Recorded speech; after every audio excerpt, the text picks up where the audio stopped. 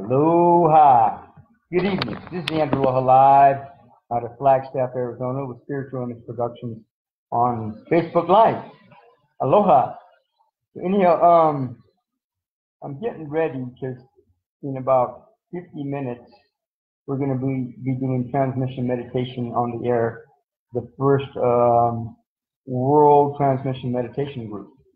There are people from all over the world, literally, that join me doing this meditation. I don't know that they join me every week, but they join me, especially on the full moon. And in fact, next week we're doing a full moon meditation. It's going to be on Wednesday, but let me see. I think it's going to be on Wednesday. Time out. I have to check this out to make sure because I believe, yeah, it's going to be next Wednesday, and yeah, because I'm headed to Tucson next Wednesday to do some appointments, and then I'll be in Tucson on Wednesday night, and I'll be settled in and able to join you on that meditation. I mean, I would join you anyhow. I may do the meditation earlier or later, but usually I join in, and it's not depending on the situation, I'm able to join you either later, usually on at the same time that I schedule it. So it'll be like that. So anyhow, I'm going to be putting in on Blog Talk Radio and also free conference call. And if you go in, if you don't know anything about transmission meditation, go to my website, spiritualimageproductions.com, spiritualimageproductions.com. On the left-hand side, there's a link that says transmission meditation on the air. Click on that. There's there's an ebook which you should definitely read about it, and then that will give you all the ins and outs. And then there's also an introduction video that I put together to specifically do the meditation with this particular group. So that way it'll give you ins and outs on how to work with this particular group. And it may not be standard with all the rest of the groups, and that's because it's a whole different, it's not a whole different ballgame, but it is different because I've been connected with Benjamin Krim, and he's the originator of the transmission meditation group in England and well in the world. And so it'll give you an idea in terms of how to work with this particular group. So, you know, let me see. I want to give a big aloha and a blessing to all those people involved with Hurricane Michael. In fact, what I want to do right now is just give a moment of silence for those people, especially the people that passed on over there. There was I don't know how many fatalities there were, but there was pretty, I think 75, maybe more. I don't remember, but anyhow, there was a number of fatalities from that hurricane. So I want to just give a moment of silence for those people, and that they be honored, and that hopefully, and I'm assuming that they've already made their crossing. They've already crossed over in safety and soundly to the spirit world where they should be. They're supposed to be at.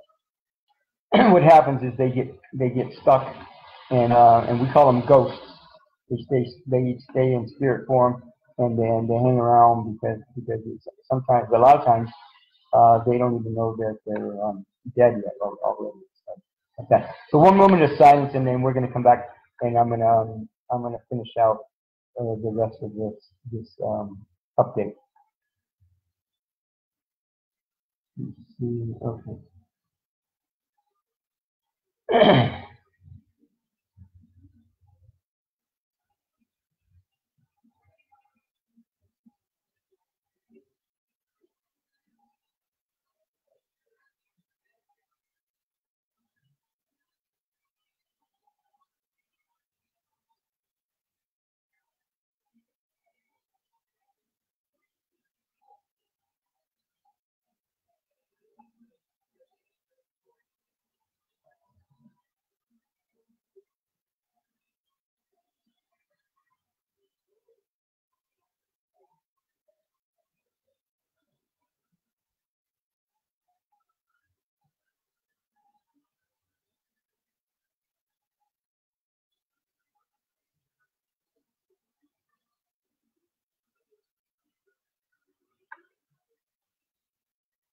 I don't have a timer here, so I'm assuming that's pretty close to at least a minute. But anyhow,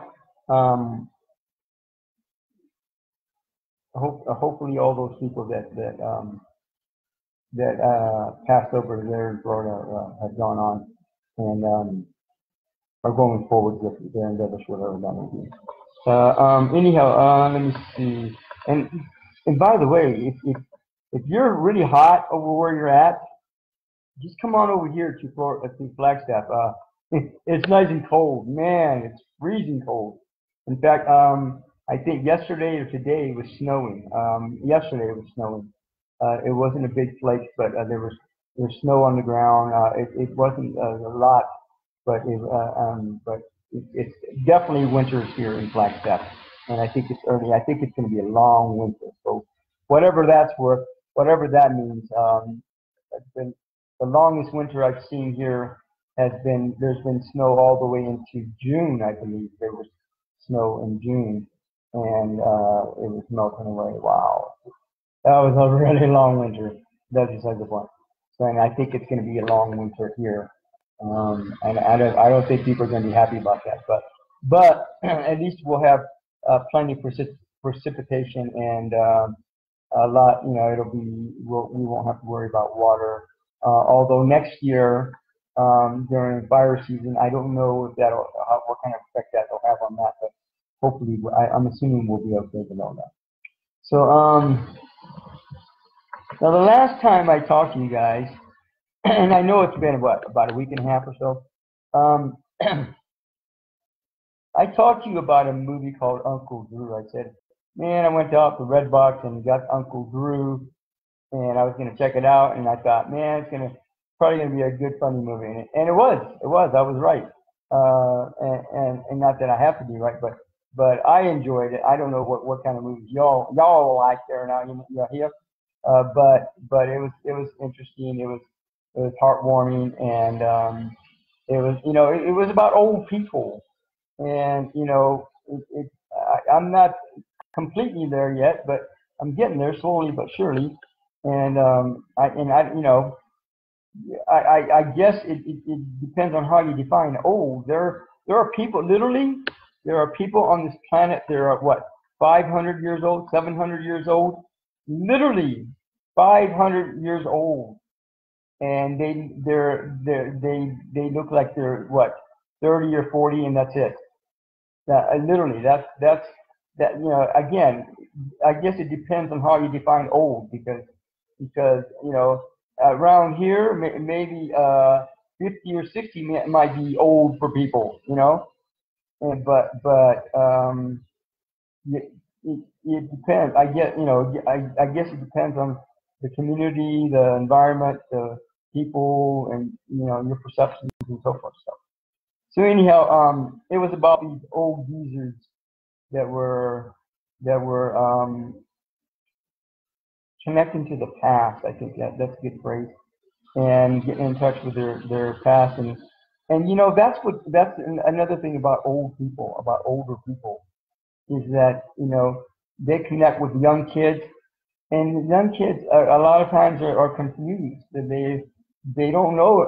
Obviously, they don't know everything, and so old people are really instrumental in helping out younger kids getting their footing and getting their focus and getting their direction.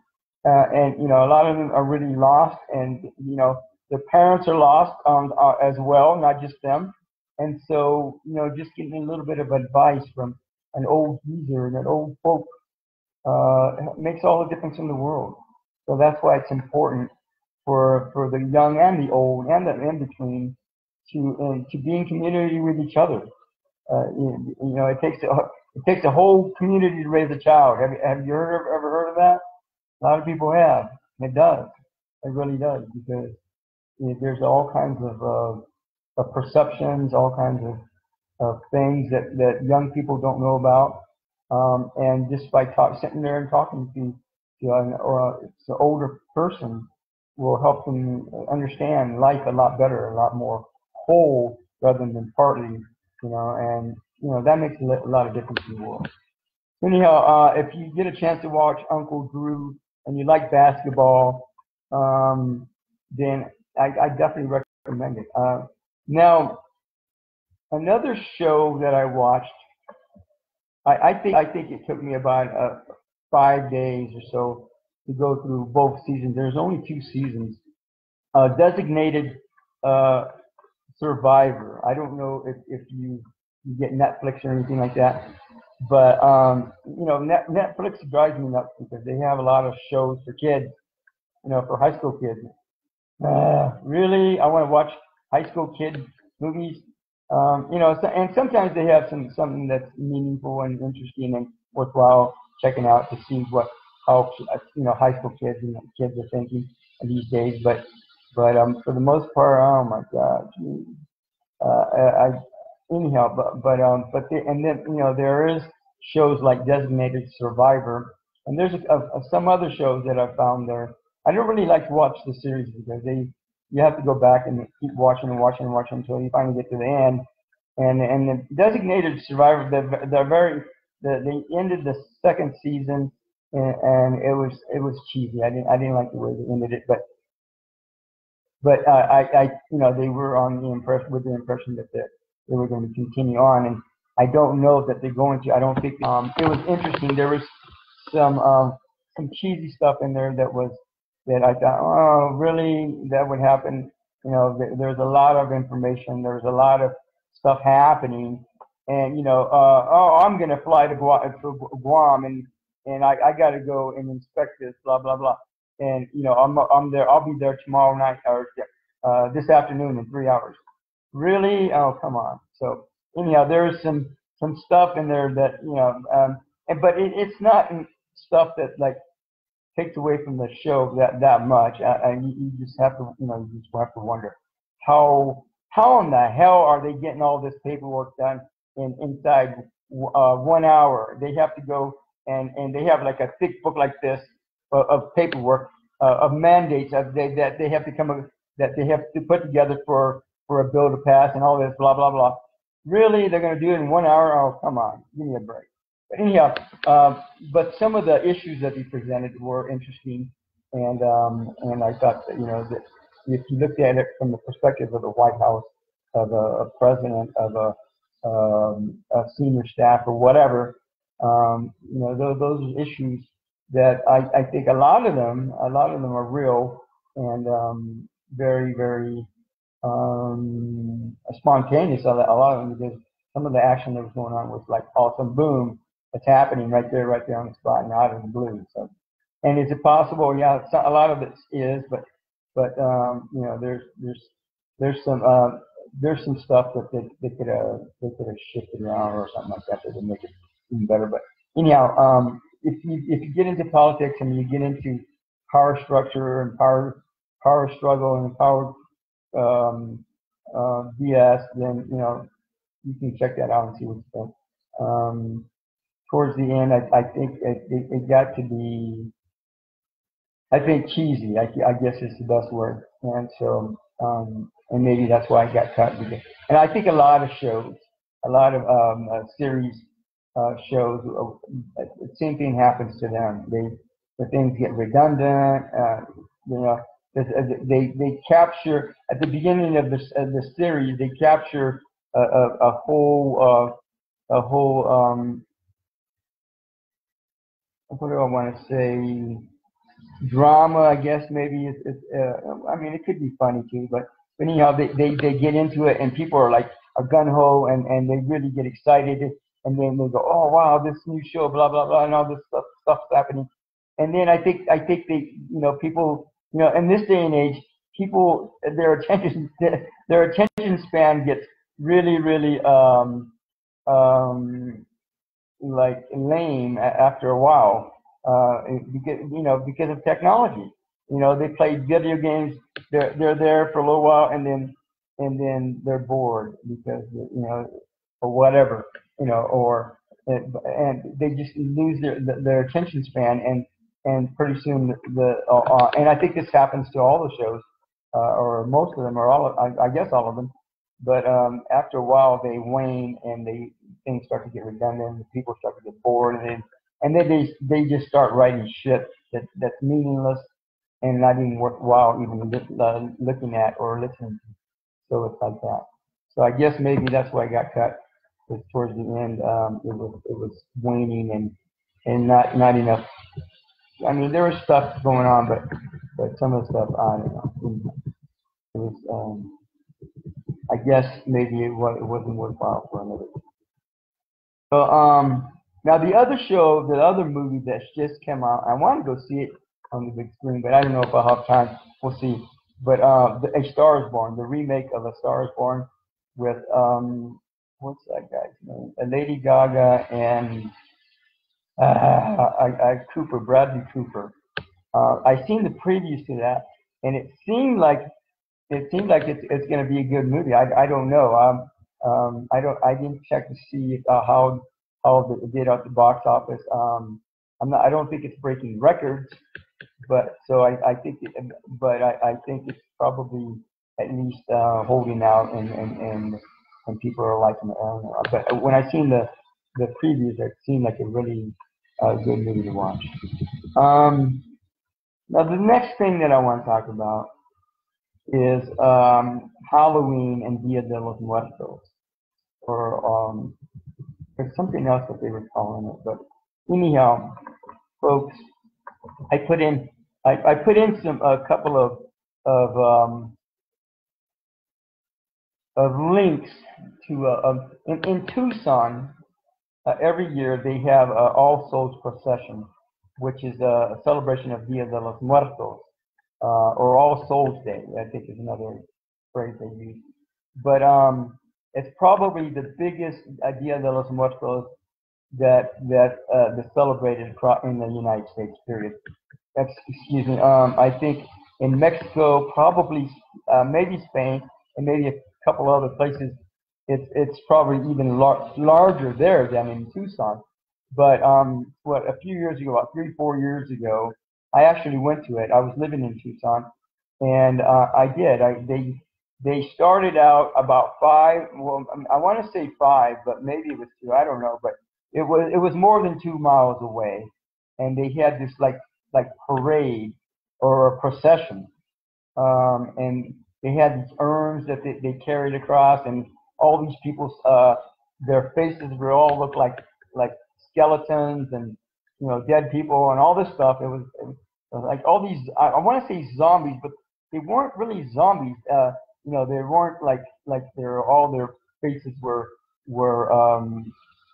cut up and all this stuff. They looked more like skeletons than people.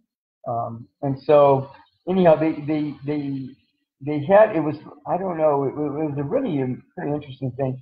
So anyhow, they walk across all these different streets and along all these streets, and they end up. I think there's a hospital called St. Mary's. I can't remember, but near there, they end up there, and they have this whole lot, this whole big space, and they have all these pyro effects, pyrotechnic effects.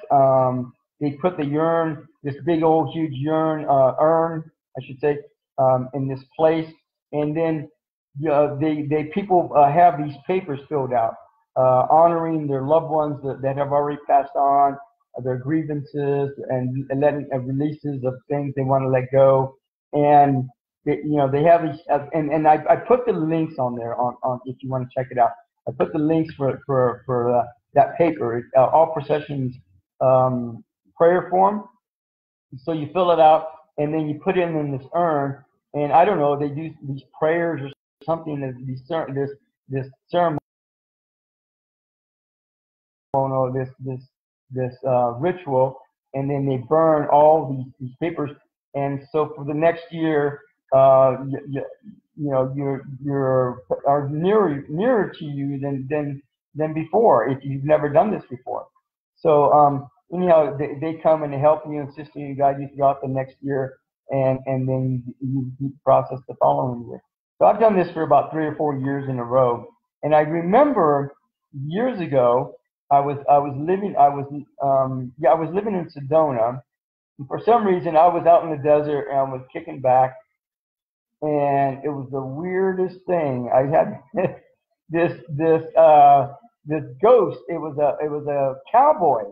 I don't know who this guy was, and he was there. I must have been there years and years prior to, but there was this spirit of this cowboy that came into my car. I was kicking back, sitting down, and he was right next to me, sitting there, and he didn't talk to me. He didn't say anything, and I thought, wow, this is really weird. And then the next day, I figured out that it was all Procession Day. This Dia de los Muertos. I go, oh wow. So ever since then, I thought, well, maybe I need to honor my loved ones. And then this is when I started learning about this Dia de los Muertos and what it means and what it's all about and so forth. And so I did. I don't know if I did it that year or not. Maybe I just said a little prayer or something like that about honoring my loved ones. But then after that, I started working with when honoring the Dia de los Muertos, and then going with that and working with that and so forth. So anyhow, I ended up in Tucson with this all procession thing, and that really took this holiday. It's actually 2-day November 2nd, Dia de los Muertos, and then All Souls Day. And so on November 1st, people are celebrating and honoring their loved ones, and then on November 2nd, they're rounding out everything and finishing up, and then they move on. So anyhow, ever since then, I've done that. It seems like that year that I've been working with, or the following year, has been a lot more meaningful, maybe beneficial, better. I don't know, but they seem, my loved ones seem to come around and assist me and guide me and support me whenever I need some help or something like that. So it's kind of like that.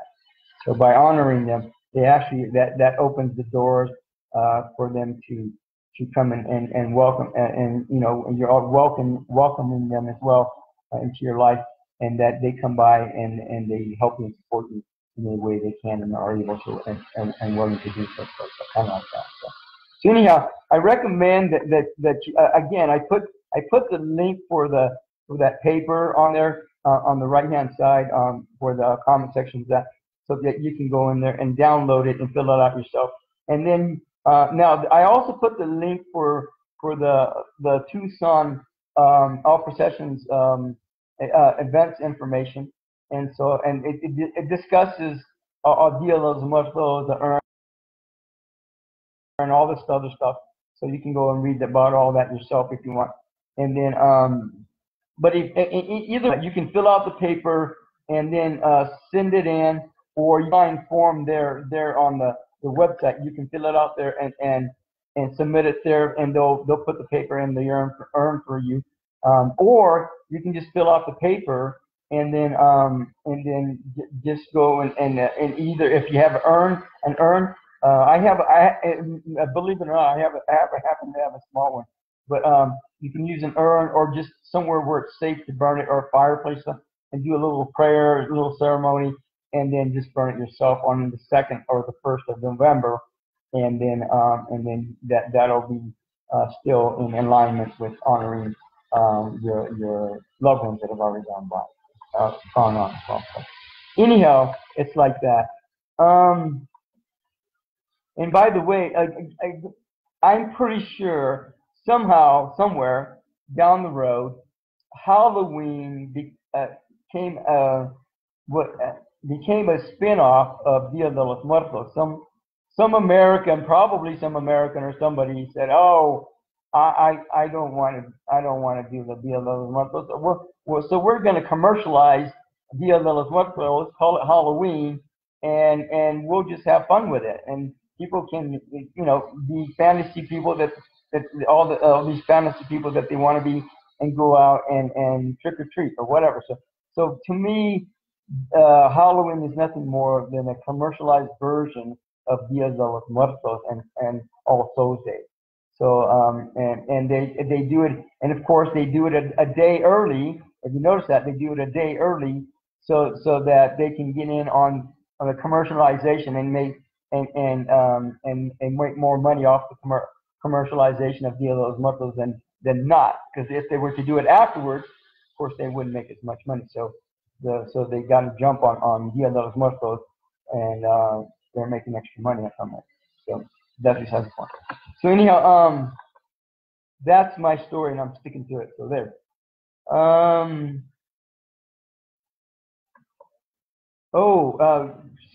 Well, Friday, and I'm still working on. I'm probably going to be putting that up tonight. The Go Donate Psychic Show, where I'm going to be doing readings on Friday night. So if you're interested in getting a free reading, a mini reading, then you'll want to plug in on Friday night on Blog Talk Radio. And I think that did I put the link on there for that?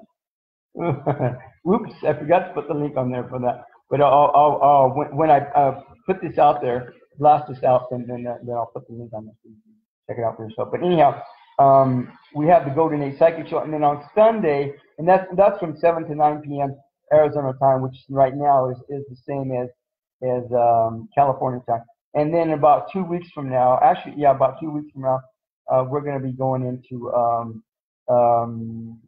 daylight savings time, and so California will be behind us 1 hour, and Arizona doesn't change, doesn't recognize daylight savings time, so we won't be changing. But California and the rest of the states, most of the rest of the states will. So anyhow, so it'll be like that. Let me see. Yeah, in about 20 minutes, we're going to be doing the transmission meditation on the air.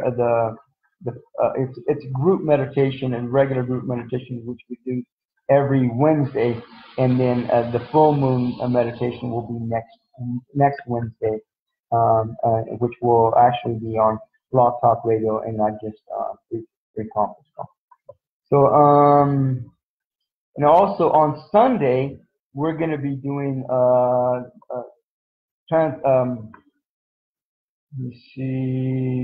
Intimacy, Tantra, and Relationships Psychically Fulfilled. We're doing the relationship show, and co-host Lorae, Maha Dakini Lorae, will be joining me. We're going to be talking about masculinity to avoid stigma. It's actually a program that was introduced at the University of Texas, Austin. In fact, I talked to them today about it, and so. We don't have any of their members coming on, but from what they're telling me, from what it sounds like, it was under a mental health program, and so there was a conflict about this program teaching or how would you become teaching males, or actually females too, I think, but males, how to become aware of sexual behavior. And so anyhow, there was a whole conflict that came from this concerning it being a mental health issue. And so we're going to be talking about that stuff, and maybe some other stuff about this course. And again, from what it sounds like, they're just discontinuing this course, but I think there's probably other courses out there in other colleges, maybe not that many, maybe only a handful, if even that, and so we'll be talking about that, and is there a need for such a program to teach people guidelines about consent, about sexual behavior, about their actions, words, and deeds, so that everybody can be on the same page. Again, is that something that needs to be brought forward and mandated or not? So we'll be talking about that. So anyhow, I only got about 15 minutes left. And I'm going to put out the transmission meditation information out so y'all can connect if you want.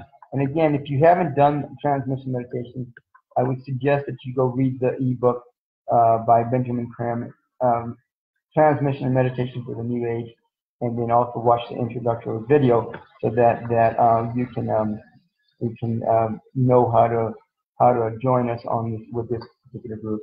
And you don't have. I mean, the great thing about this meditation is you don't have to call in. You don't have to even turn on the internet. All you do is join in at the specific time frame that you want to. I mean, you don't even have to join us exactly at this from 7 to 9 p.m.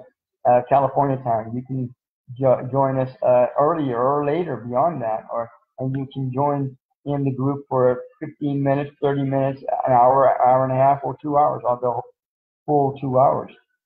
And even beyond that, the meditation a lot of times is 3 hours long, but I only do it for 2 hours because that's the most that Blog Talk Radio will allow me to do it for one thing, and usually especially with a lot of beginners that's plenty. 2 hours is plenty of time, because a lot of times they won't even last 2 hours. So that's besides the point. So anyhow, I want to thank all of you for stopping by, and I'll probably mention this thing about Halloween again either next week and then next week again we're doing the full moon meditation 7 to 9 p.m. on Wednesday, and other than that I think that's a wrap, and I'll put in the links for the Golden Age Psychic show and the relationship show, so that way you can check it out if you want, and then go from there. Have a God Goddess week, hump day, I should say, to the love that you are, always have been, and always will be.